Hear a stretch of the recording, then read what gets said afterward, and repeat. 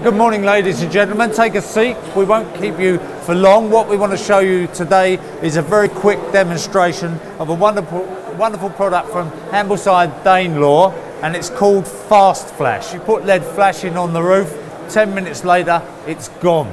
Environmentally, there are a lot of countries phasing out lead altogether now. If you go to Europe, there's a lot of countries won't have any lead flashing because of the contamination to the water. So we're looking for new products, we're looking for new ways of doing it, but of course we don't want to compromise on the quality. This is the product, butyl back with polymer rubber front.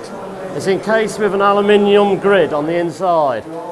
It expands 60% lengthways, 20% width, which means that when we dress it, it'll go into the profile without losing its form along the top. You've got a plastic backing which is serrated. You take the top off and then get it into place on the rig. The thing with the product, if you don't get it in the right place, you've got half an hour, 45 minutes depending on the heat. Once you've got it in place, you can start dressing it on. You can just stick it to the brickwork or whatever, it will stick. But obviously a lot of people want to chase that in, and you can use it like ordinary lead, make your chase and fold it into the course, yeah? Yeah. You can also leave the plastic on, so any trades that are working above you, if you get any drips off paint, off plaster, leave that on. At the end of the job, you can take it off. Once you've got it in place, if you take the rest of it off, get it in place, all you need is your hands. You can use dressers, but just your hands will do it. Start working it like lead, work it from the back, down onto the roof. You take the plastic off the top if you wish, tidy the job up, you can use your dresser. Find the corner, slit it up, wrap it round the corner. Dress that other bit down, nice and neatly across. Trim off to wherever you need it. On this corner, what I'm going to do is show you two different ways of dressing it round the corner. You can use a knife, you can even cut it with scissors. Get it in place to where you want it. That's already watertight now. That's stuck solid back to back, nice and tight. We're going to cut that down. Stanley again. Fold it over. Take the backing off again. Dress it down onto around the side of the chimney.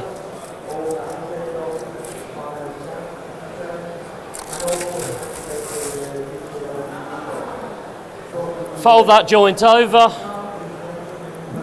That's that side finished. As quick and easy as that. Another way of cutting it round the corner. Get it into place down the side.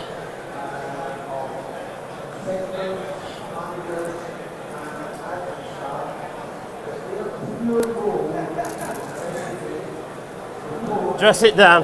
That's my favourite way of doing it. That's your favourite? Yeah. Because it's belt and braces, it's folded, welted, stuck down. What we're going to do is cut it down again. You only need about a centimetre. Slice it straight down. Just work it nicely round the corner.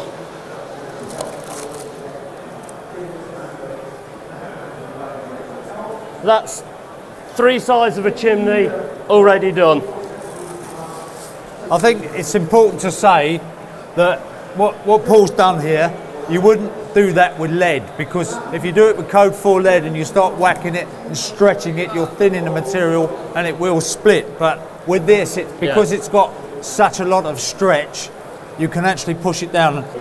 The only adhesion you need is about 50 mil. The rest of it can be left like that, or you can dress it right back. It's totally up to you. As long as you've got 50 mil of dressing on it, that's all that matters. Where it comes into its own as well, instead of having a great big piece of lead over the saddle, just a nice thin strip. You've got nearly 100 mil there. That's totally watertight. 100% adhered to the fiberglass. After half an hour, it starts to cure.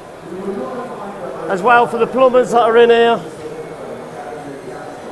I did that within about 10 minutes. Fully adhered round the pipe, fully adhered on the roof. If you've got any scraps from it, save them. You can use that for repairs. Stick it on until you can get back and do the job properly. There's no wastage in this whatsoever. Yeah, one thing I will say that I have used this product, and when I first used it, I folded it, thinking I wanted to get myself a crease down there, and I folded it and I left it in the sun for about 20 minutes. And when I went back and I tried to get it apart, I couldn't tear it apart, because what it actually does is it starts to knit together, and then it becomes one piece of material. The seam is no longer there. Yeah. And honestly, you've got time to work with it, you've got half an hour to work with it, but over that, and if you ever do this, if you ever stick it round like that, here. Yeah, he's pulled it back. No, press it down, press it down. It's a good job, I would have lost the fiver there, wouldn't I? Look, just press it down. And it starts to knit together. Now give it a go. And if you do it again, you're fired. No. No. Try it like. Look, what I'm saying is, look, pull it. Now back to back. I'm not doing this demo again. Back to back.